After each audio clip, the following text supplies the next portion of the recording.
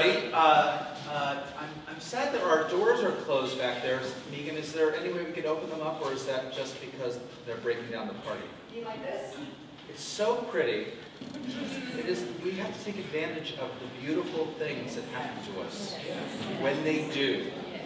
And I live in San Francisco now. I moved from Oakland to San Francisco. I know, right? I'm totally with you. I am with you 100%, so save your response until the end. I was not the plan. I love the East Bay, but I'm getting married and he lives in San Francisco, so that's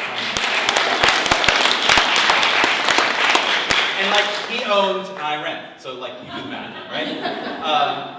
But my point is, it's colder in San Francisco. And it's really crowded. I don't like it as much.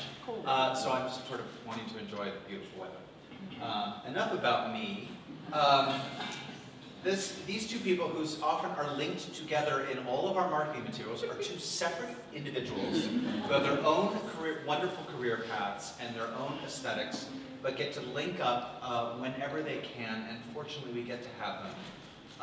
Patricia McGregor, the director of Winter's Tale, and Paloma McGregor, who is the choreographer handling all the movement for the piece. It's more complicated than saying that she just does the dances. She incorporates her movement into the work, and they'll talk a little bit about that. I will open this up to them in a second. I'll just give you a quick, as you all, many of you saw Spunk that the two of them made with many of the same cast members who are in Winter's Tale last year. I met Patricia maybe 4 years ago, I think, when she was a third-year student at Yale Drama School, where I had gone, and I was being asked to speak to the students and share my wisdom. As well. And she like took me on. She like questioned me on a lot of what I was saying. And so I didn't like her at all. And immediately in my head thought, well, that's one director I don't hire. Lucky me. And then I saw her that night at the sort of the campus, the drama school bar. And she came up to me and she said, that was such a great conversation. I hope we didn't put you too much on the spot. You really were taking it on. It was really wonderful. And ever since then, we've become friends. She has informed my aesthetic as a director and one as a producer and community leader. And has Paloma as well, whom I've gotten to know better this time around, because we all share the nuptial in common. Paloma just got married, and Patricia's about to get married. So we are... We're the bride.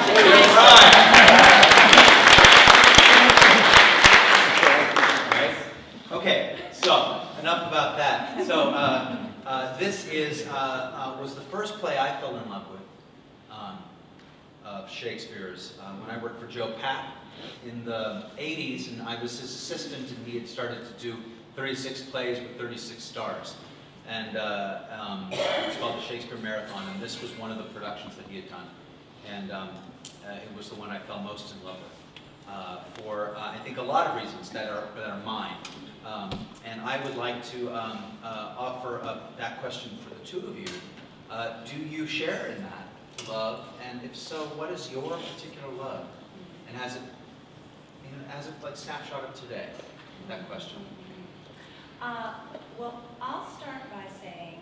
Speak up here. Oh, yes. I'll start by saying, yes, I went internal. I went very internal. Someone's going to yell at you, and I don't like that. But I'm ready to be external.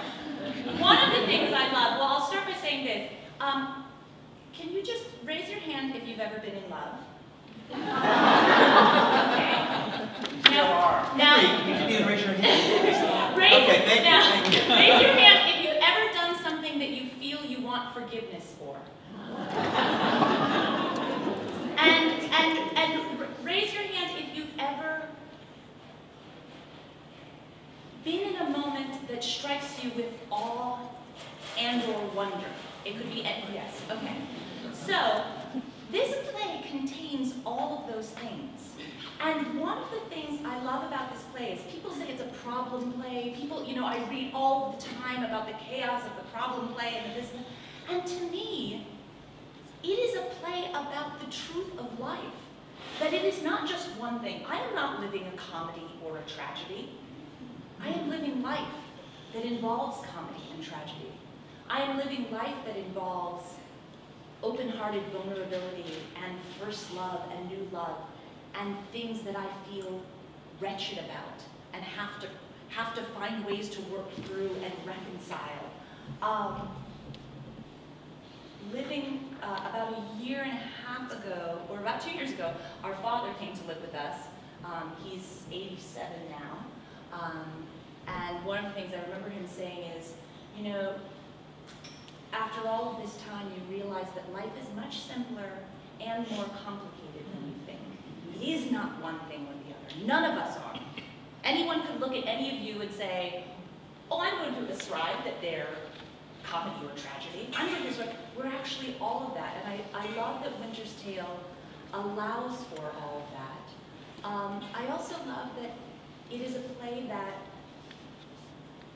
in the end is hopeful in the face of very hard things.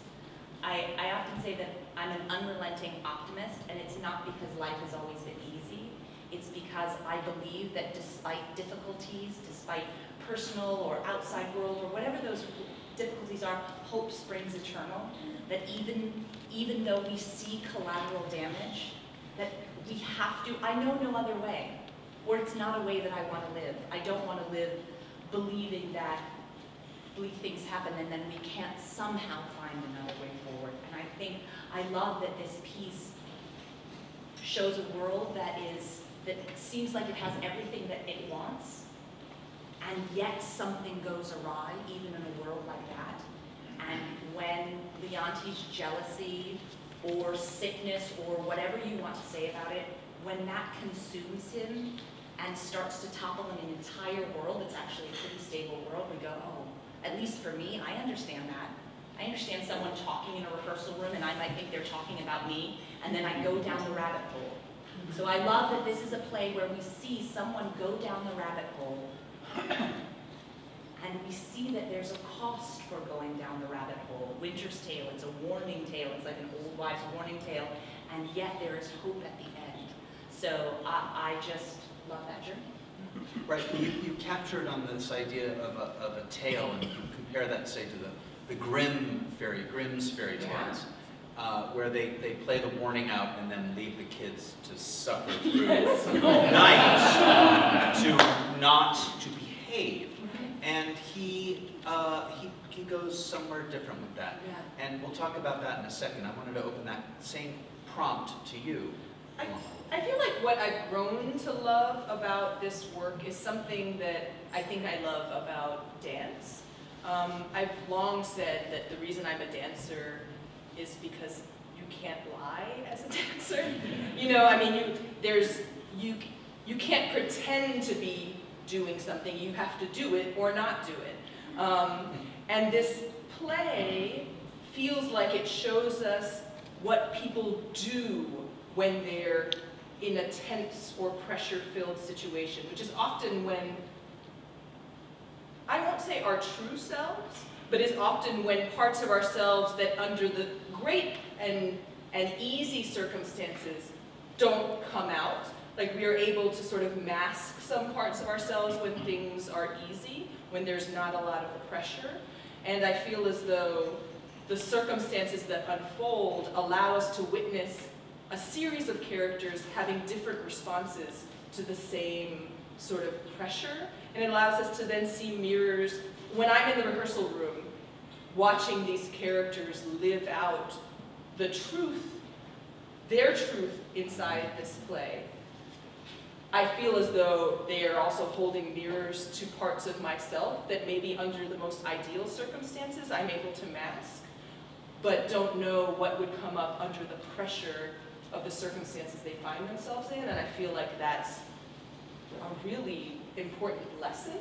And so I feel really grateful for having to spend time with this play, even just for myself, to grapple as a person with these choices that people are being called upon to make, and hope that we are able to enliven those choices for audiences so that everybody leaves kind of feeling a little both a little more sense of this idea that one can dip down into a low place and come back out, but it's not as though you come back out in the high of celebration. There has been a loss there at the end of the play. You do see hope and redemption, but you also see the reality that the circumstances that spiral in this play leave us with. And I think that it really helps us to reflect on our current circumstances and things that we might individually go through in our lives, or that we see unfolding in the world around us. Beautifully put.